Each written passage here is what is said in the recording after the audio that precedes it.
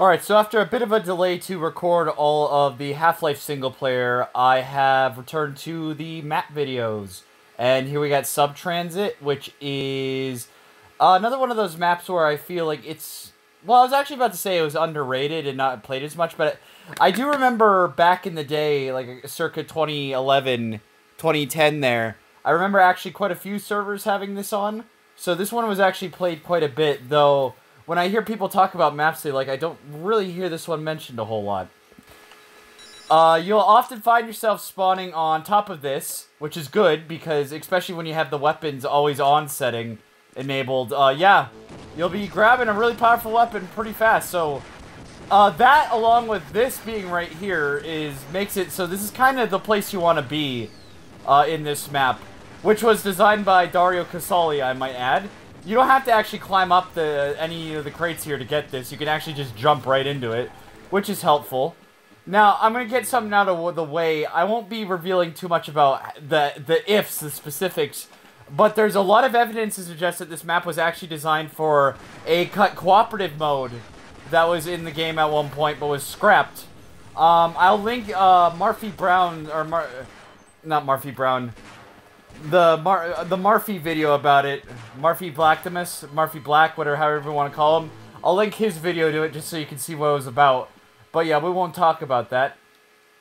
Down here you got some explosives and some claymores set up. There's a few claymores actually set up in this map from the get-go that I don't believe ever respawn, but they are there and make things a little interesting for like when the match is starting out. Here is a underwater area we'll get more into.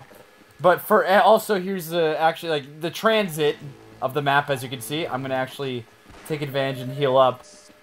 First we'll go up here with the gauze jump, although you can get up here without it. Here you got an upper area, which you can use to snipe people or get shot at if you're not careful. Some claymores. If you come around this way, you'll see the conveyor belts up here, which really suck to be on. You don't want to be on these. If you can jump or just find a gauze jump or find any sort of way to get through them faster. But if you do get over here, you have an RPG. Here's the other side of that one area. A healing thing with some ammo. I don't believe there's any sort of way to open this up. It is what it is. It's just like that. You can get up to this area from down here. Or you could, this is where that leads from earlier. Here is sort of like the main area, the main hub, which we'll take a look at a bit later. I'm gonna go back outside just to show you where the other entrance is. Where, obviously this is where the other, little entryway is, but I want to get back up there real quick. If you stay up here from the conveyor belt area, you have the revolver, which is great for sniping out there, or even doing some quick shots down here. I don't recommend staying in there, because, you're gonna get shot at. There's some ammo for that.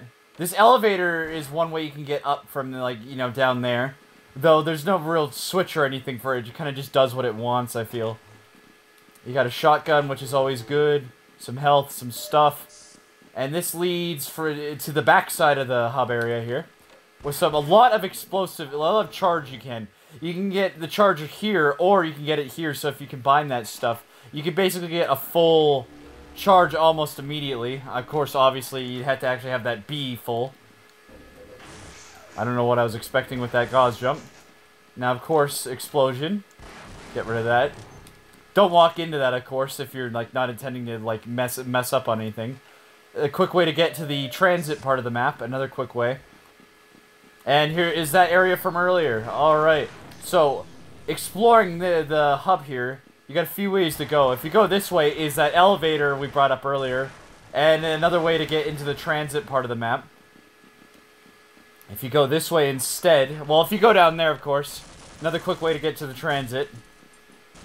And that water area I brought up earlier, which we'll take a look at now. Get some nice explosives here. Although, of course, don't want to stick around too long, because, people can take advantage of the fact that, you're slower underwater. It's just some graphical glitches that drive me crazy. You got this weird shit going on here, though. If you open this up, you could get up here, but you have very limited time to get up here. But it's another little shortcut into the transit area. A lot of healing supplies and stuff like that. And now you might be wondering, is there an actual train to go along with the transit?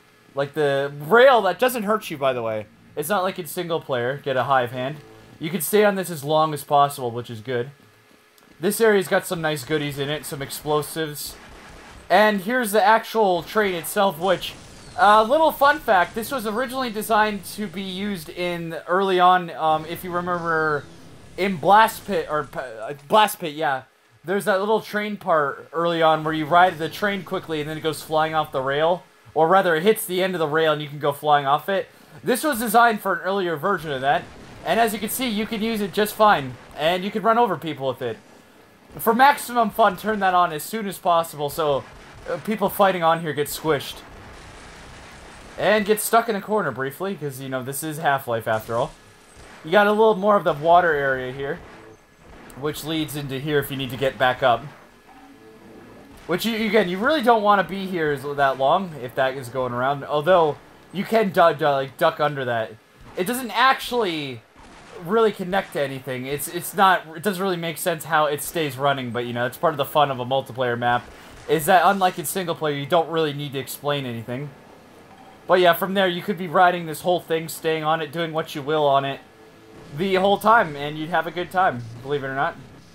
Transits are fun. And yeah, not much more to say. Really good map. Even though I'll be playing with 8 players, of course. This one is actually really good with like 24-ish, like kind of that number of people. Even 32 people, you'll probably be having a good time, but it'll just be a little crowded. I especially remember, I don't know if it was like a server-side mod or if it was like that anyone could download or if it was something that like was exclusive to the server it was on.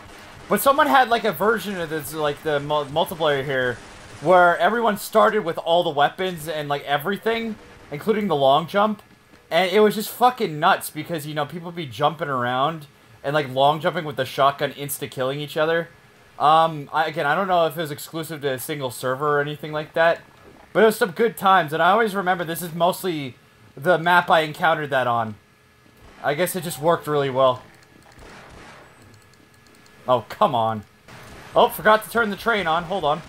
Don't mind me, citizen. Literally.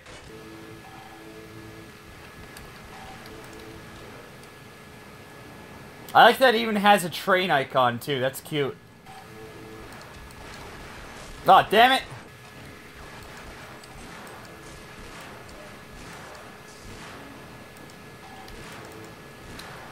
Yeah, every single one of those shots missed. I'm the worst at this game. Goodness gracious! Am I just fighting Rasputin? Come on now. Jesus. And, yeah, Subtransit. Really fun. Play it.